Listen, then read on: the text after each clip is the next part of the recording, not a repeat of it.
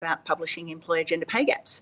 I'm Mary Wooldridge. I'm the CEO of the Workplace Gender Equality Agency, and today I'm actually found a quiet nook in Parliament House in Canberra because soon after this session, I'm actually going to do a press conference with Minister Katie Gallagher, the Minister for Women, to talk about the results. And as you hopefully have seen, we've already had quite a bit of media coverage, because today is a very significant step forward in our understanding of gender equality in Australian workplaces.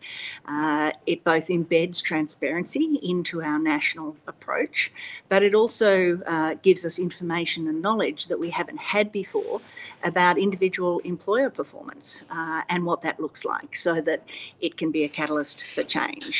And very much today is about transparency, but that accountability that comes with that in relation to the employer's performance in terms of today's results, both in a standalone capacity, but also relative to their industry and their peers. But it's also a starting point for measuring over time. We've given the opportunity for employers to publish an employer statement alongside their gender pay gap on our Data Explorer. And that puts context, because while the gender pay gap is a really important proxy for gender equality, it is just one number, and we know that it's a lot more complex than just one number. But this information today equips employers, employees, customers, investors, everyone to be able to start that conversation about what's really driving the gender pay gap and what do we need to do to fix it. And employers are clearly in the frame in relation to leading, driving and delivering improvements on that front. From WGEA's perspective, we obviously have a critical role in measuring and publishing the data and making sure that we use a consistent methodology and that we do that over time.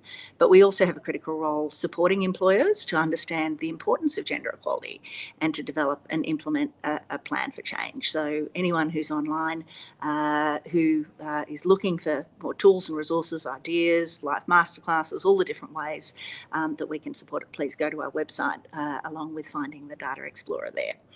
So what are the key results? What we find is that when we look at on a national basis, the median gender pay gap for total remuneration is 19%. But when we look at all employers and look at them on as a comparison to each other, 50% of employers have a gender pay gap higher than 9.1%.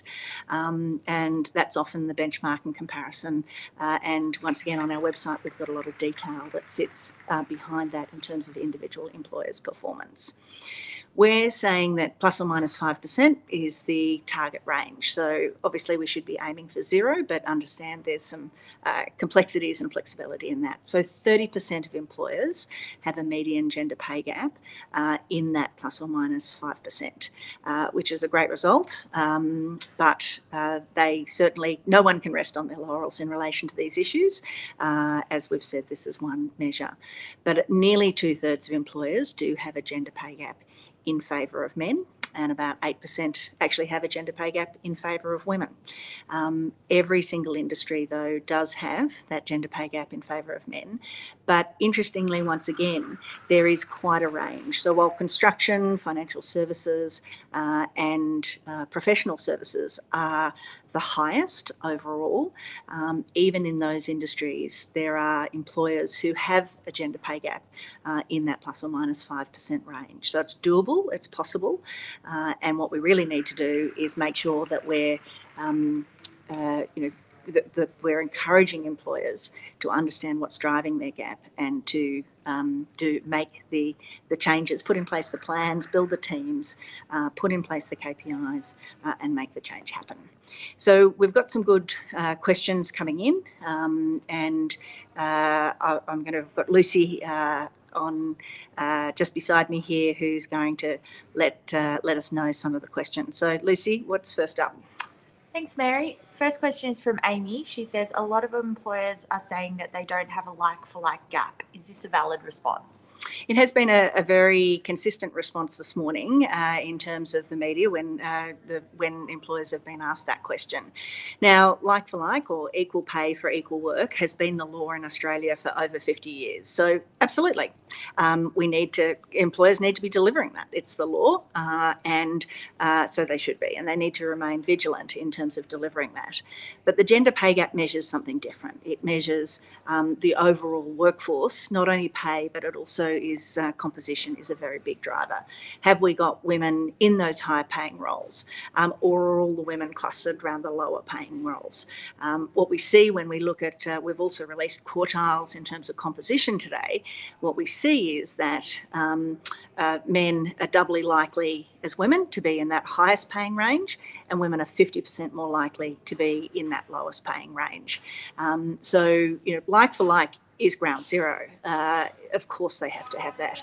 It's actually what needs to happen from there in terms of looking at what's driving the gender pay gap and address that. Thanks. The second question is from Georgie.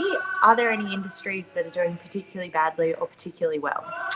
So, as I've mentioned, there's some key industries like construction, financial services, and professional services where they do have, on average, the higher gender pay gaps. But there are companies in those industries as well who are close to zero. So employers really need to be looking at what's driving their individual gaps and what can be done. And in some areas, sectors are also taking that on board. We're currently working with members of the construction sector where they're saying there's things that employers can do, but there's things we need to do as a sector, such as change the perception that it's an industry for men, and think about how we can actively recruit women so that we're recruiting from 100% of the workforce, not just 50%, as we grow and we need more workers. Sarah asks, our calculation of our data using the WGEA formula does not align with what is published on the Data Explorer for our organisation. How do we go about investigating this? So any individual situation, email our WGEA support line and we can absolutely look at that and work that through. Kim asks, how do we verify the information employers have reported? For example, do we think that employers can wash numbers like we have seen in greenwashing sustainability measures? So this has been part of WGEA reporting for 10 years in terms of how the numbers are verified. And it happens in a number of different ways. First of all, the CEO is required to sign off on the submission to make sure that they verify the numbers that they're providing to us as a government agency. Secondly, those reports, the summary reports, are required to be provided to employees and also now from this year to their board.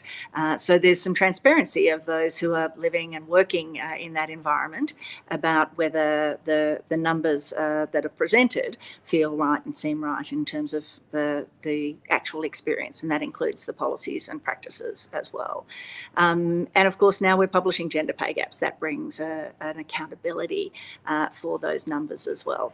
WGEA does have the capacity to audit. It's not something that we use often, but we do rely on the CEO signing off on the numbers that they've provided. Vivian asks, is there an avenue to follow up on companies with over 100 employees that don't appear in the WGEA data that's been published? So, and it's a great question. There are a small number of companies that, for a variety of different reasons, may not appear. And let me just take you through a couple just to give you a sense. But there is a detailed list on our website about those reasons. The first may be that they're non-compliant, that they haven't reported when they're required to. Another one might be for last year, for this year's reporting, some companies' report is what's called a submission group as part of a corporate group, not just a standalone company. And so multiple subsidiaries may be caught up in one submission group. From next year, we will be publishing each of those individual companies, as well as the broader corporate structures. And many cases when I get asked about this, the company may not have 100 or more employees. So there's a variety of different reasons, and there's a small number of companies that are just not known to WGEA in relation to the requirement to report, and presumably they don't know either, and we continue to try and find them and notify them of their requirements. Navanita asks, is there further disaggregation beyond the binary women and men? Have employers gone above and beyond in looking at an intersectional disaggregation and reporting? So currently our Act actually, which was 10 years ago, requires us to report on women and men. In the last couple of years, we've had a voluntary question that employers can also identify non-binary employees. And currently about 20% of companies do that, where we have a recommendation from the review of our Act, one of which was to publish gender pay gaps, which we're doing now.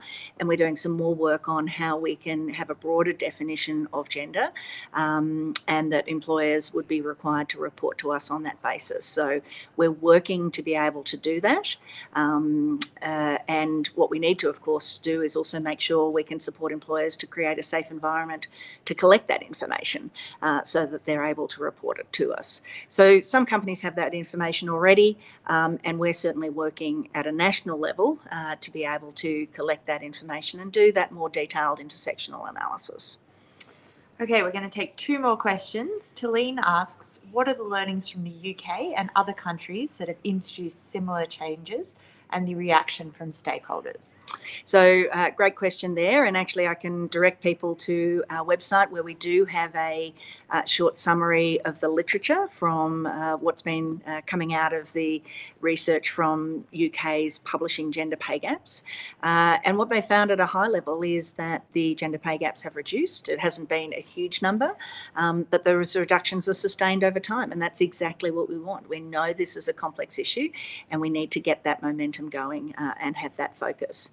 There's also been an increased focus on the gender equality issues at boards in terms of information, discussion and action. And we're even seeing prospective employee responses. Some recent research has shown that some women are making a choice to take a slightly lower salary, but to work at an employer who has a lower gender pay gap than one who has a higher one. Obviously, connecting, you would think, to the fact that they understand that they're going into an environment that's more conducive for women, and also their career prospects over time might be better. So please have a look at that UK literature review on our website. Final question. Adrian asks, how does the data consider part-time shared roles? A comment I got this morning was that she said that the person knew a lot of women who were doing shared senior roles. So this is an important methodology in terms of how we calculate gender pay gaps. We know the vast majority of people who are working part-time are women, and when the ABS calculates a gender pay gap, they only use full-time employees. They don't look at part-time roles. We take a part-time role and annualise it to a full-time equivalent role so that it is compared on a like-for-like and equivalent basis to other full-time roles. So this does reflect the full-time equivalent gender pay gaps in terms of all of these numbers. So anyone who says, oh, it's not a valid comparison, part-time's different, we've done the equalisation to make sure that it is a fair comparison.